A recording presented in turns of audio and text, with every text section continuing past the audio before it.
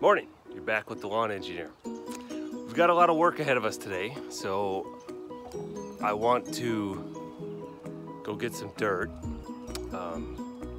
and get it on the project there to reclaim the old garden back into grass. So I want to get some dirt, level it out, seed it, get that going in spring here yet before it gets too hot. But the other thing is I need to get concrete edgers here on this small rock piece along this rock retaining wall to match what I've done here around the rest of it. That grass is growing in there pretty good, and when I try to string trim or weed eat around here, I'm throwing rocks all over, so I want to get those edgers in.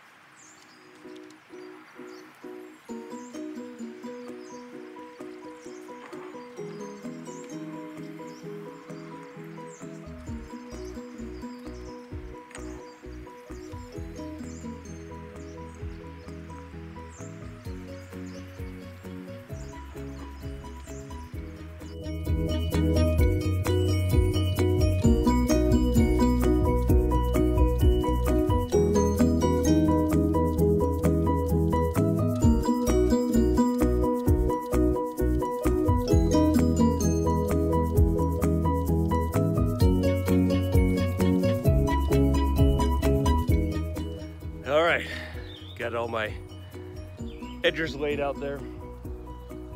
As you can see, I made more work for myself because now put them on the lawn. I got to get these things off in the next couple days so I can mow and so it doesn't kill the grass where they're sitting under there. But I'm looking forward to having this edge cleaned up, give it a nice manicured look there. You're back with the lawn engineer. I'm working on installing my concrete edgers here. About a month ago I did this landscape stone, put some landscape fabric under it. I did the stone, and at the time I was debating if I was going to do a live edge or come with this. After I decided to match the rest of my landscape and do this, I like this stuff. It's like 89 cents a foot, so it's pretty affordable. I think I got 140 of these for this project, but I'll show you how I do it. Basically set them in place, tap them a few times to get them relatively seated with the rubber mallet here, and work my way ahead.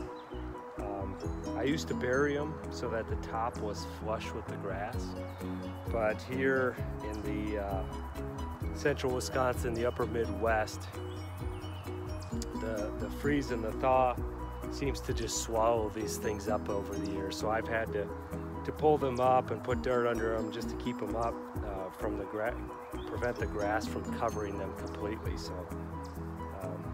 now I just leave them on top, basically leave them float on top. The landscape fabric I'm trying to cover about 50% at least to keep the weeds and the grass out from coming up between these things. But yeah, I'll show you how I do it here.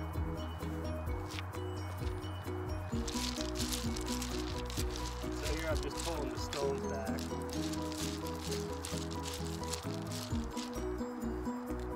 Putting my edger in there. And there's a high spot here.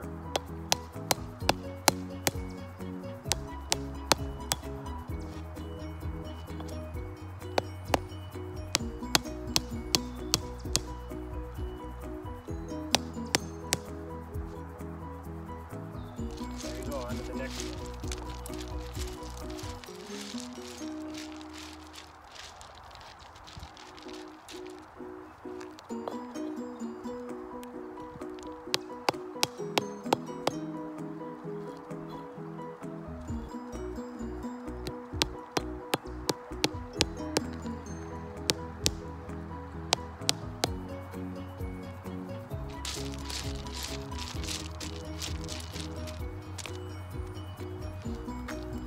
used to get real crazy, put a level on these things, level them up both ways, but I just found they're good for a while, but year after year it's going to drive you crazy to keep them perfect.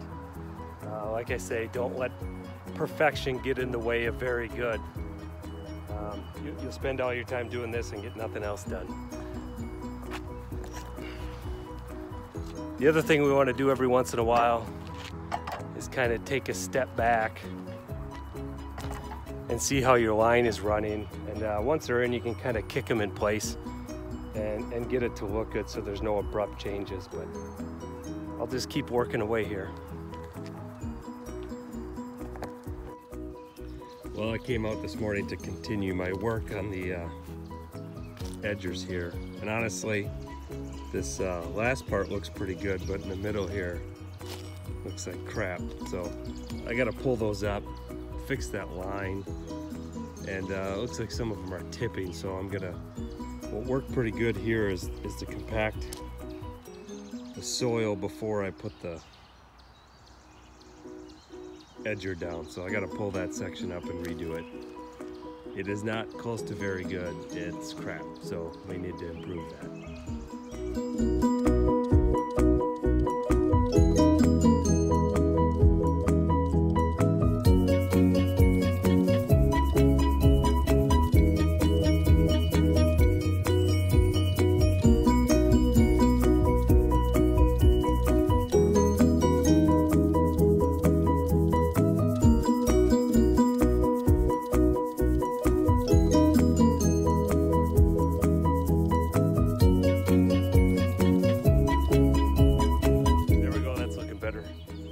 Aggressive with compacting the soil before I put the stone down.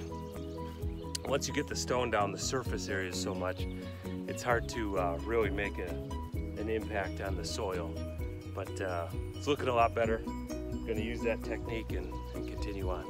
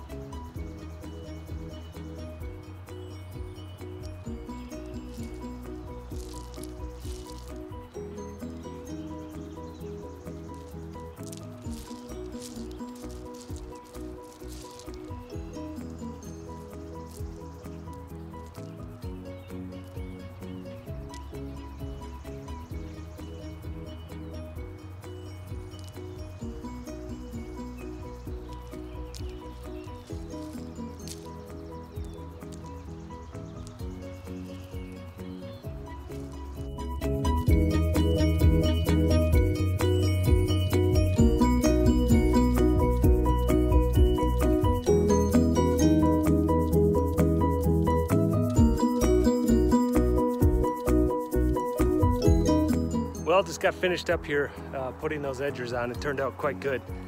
The most time-consuming part of this was compacting that soil because it is on a slope here.